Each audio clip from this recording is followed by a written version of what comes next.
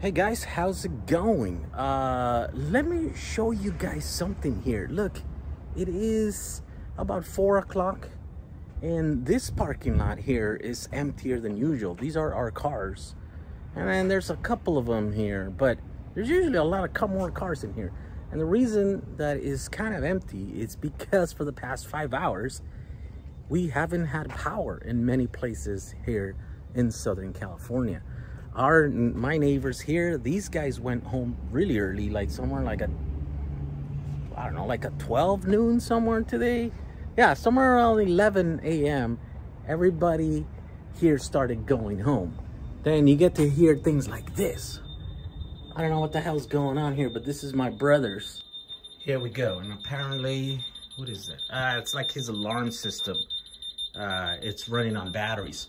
I do have some battery here. This is the EcoFlow 600 R600, right? And it's got 12 hours working at this current condition. It's got 24%. But what we're doing here is running this it's just the internet, right? So that he has internet. So this is what's happening here. But come check out my place. I want you to come check out my place. This is my place, 160. Look at that. Full power here. We're up and running. Yeah. I'm making my video. Oh. You up and running? Yeah, I'm like, dude, turn off the lights. I might need this juice tomorrow.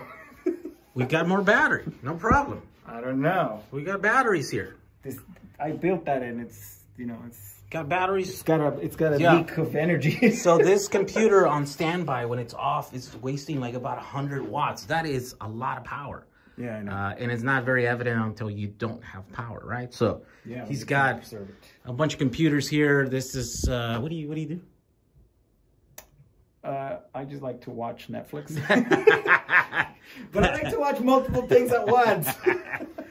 Yeah, he uses a lot of computing power in there because he does graphics for some TV show or something, right? But check out my shop here. We're fully running. Look at this guy. Why are you over here? How come you're not in your shop? Oh. Power. Oh, you don't have no power over there. By the way, your alarm system is going off over there. Going crazy. Wow. Beeping. I'm trying to conserve energy here. What? Hey, turn the lights on. For the most part, everything is working here. I think the only thing that's off is that fan for some reason is making that noise. It doesn't like this power, but I kind of checked and it was, I got an inverter. Let me show you my power here. What are you doing? Turn it on. I'm trying to conserve energy. So here we go. This is our little system that we've got going on here. As a typical male, I procrastinate. I'm a professional procrastinator. So, of course, this wasn't set up 100% this morning. I had to come in here and kind of connect stuff. Mostly this. It's the transfer switch. I hadn't connected any of this. So I had to go and connect it really quick. It was easy because there's no power. And then, you know, ironically, I have so many inverters in this place, so many high-quality inverters, but somehow I'm using the cheapest one that I can get. This is like literally, I think, like a $300 inverter. It's 3,000 watts. It says pure sine wave. I haven't checked it out. Maybe that's why that little fan's motor doesn't like it. But the reason why I'm using it is because this is the only one that's compatible with this battery. This battery here. Let me see. I can get some tools in here. Show it in here. Hopefully the fan will go off there. Yeah, here we go. There we go. That's the jump batteries, right? We literally, if you're watching this and you're saying like, oh, where can I buy on these? I'm sorry, you missed out. Literally sold about 5,000 of these packs on jack35.com. They're sold out currently. I might get more in the future, but I don't know. And I set up this battery system a while ago. We were going to make a video. I never made the video because then they ran out. So you guys bought them too quickly. And so I'm like, I don't want to advertise a product that you can't get. But here it is. I hadn't used it until now. This is literally the first time that I powered up.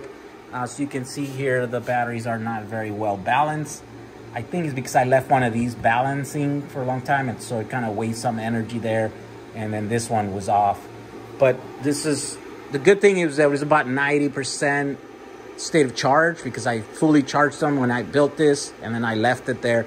And so today, it's ready to go, right? We have at least 10 hours that we can use. I'm only using about 1,500 watts, I think, max, from all these lights and the computers and the radio and the cameras, everything, right? Here's what you do when you have this kind of situation here. You run critical circuits only, so you don't run everything. On this panel, what I ended up doing is not wiring the 220 volt lift, because, well, this one doesn't actually, it kind of does. It's weird. This thing is very, very weird. It has like split phase, but it's 120 across the leads, and the center is like 60 volts AC. So it's almost like it's set up for split phase, but this one's not, right? It should have been 220 across the thing, and then like in the middle it should be. But anyways, I have no idea how well this thing is gonna do, because, well, it's the first time that I'm running it, and it's kind of cheap. So here it is. Here's part of the reason I think why there's no power in this whole area, is because we have some incredible Santa Ana winds. They're terrible, and you know, they knock out trees and power and stuff. But the nice thing is that these guys who are usually here work like 7 days out of the week. They make a ton of noise. No noise. It's nice and quiet. Now, I don't think they all went home, because I can kind of hear them with the forklift in here, but they're kind of sticking around, hoping, I think, that the power comes on. But yeah, I don't know. It's been 5 hours. They announced that it would be gone for maybe a couple of hours, but here we go. Hour 5, and but it doesn't matter, because we're gonna keep working. We're doing our thing. We have batteries. And of course, if the power doesn't come back tonight and we deplete this battery entirely, I have another battery up on top that's bigger than this one. It's about 20 kilowatt hours. That one should also be fully charged. And all I have to do is kind of make some quick cables and wiring them and wire them, right? So hopefully that works out. This guy's over here making labels. He needs a power. You need a Powerwall in your shop. That would be nice. You need a Powerwall. Let me show you I'm charging batteries here just in case that we need to do physical work tomorrow. No, we don't need this. So here we go. So here's the other Powerwall. Actually, I have two. This one here is 4 kilowatt hours, but I don't know. I don't think this one's a nominal. It's not charged. But this right here, it's 100% charge. And here's a 24 volt inverter, 3,000 watts. So I could totally just wire all this in 24 with some little cables, plug that in there, plug that down there, and then we're good to go. We are good to go. I am going to use some of these batteries to charge some of these guys, because this is what saved us this morning. We got everything up and running with these, with this kind of emergency power supplies. And we have a bunch of these boxes, battery boxes, and so they're powering everything, like, you know, the other internet stuff. Here's another one that's fully charged, and so this is what we're going to be using. Yeah. But right now, I have to go and figure out if we have power at home and set something up, because I don't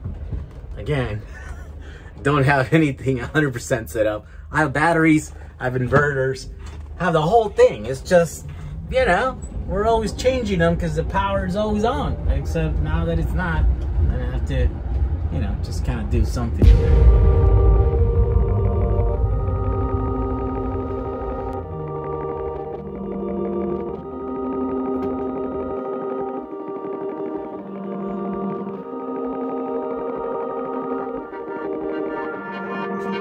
Right, hello again. Here now I am at home, and it is 7:49 p.m. and the power just came back. So I guess just shy of 9 hours in 2020 in California, we lost power, right, for 9 hours. Here's the street light just came back on. Now let me show you what I cobbled up. All right, here we go. I had a couple of these Tesla modules laying around, and luckily they were fully charged, or 90% fully charged. So I just coupled it with these 24-volt inverters, 3,000 watts. And then what I did was something that I don't recommend people do, but in a case of an emergency you can do. I just got 2 extension cords, cut them in half, and then put a male plug to a male plug. And so then I just plugged it into this wall, right, into that plug. And so now I'm back feeding into that. Now, of course, what you have to do, and then here's the other one. Here's another module, and then here's another inverter. And the reason why there's 2 is because here in the States, you have what it's called split phase, right? And so split phase is two different circuits, right, of 120 volts. Okay, in order to do what I just did there, what you have to do is you have to disconnect or turn off your main breaker, right? And that way, then you're disconnected from the grid.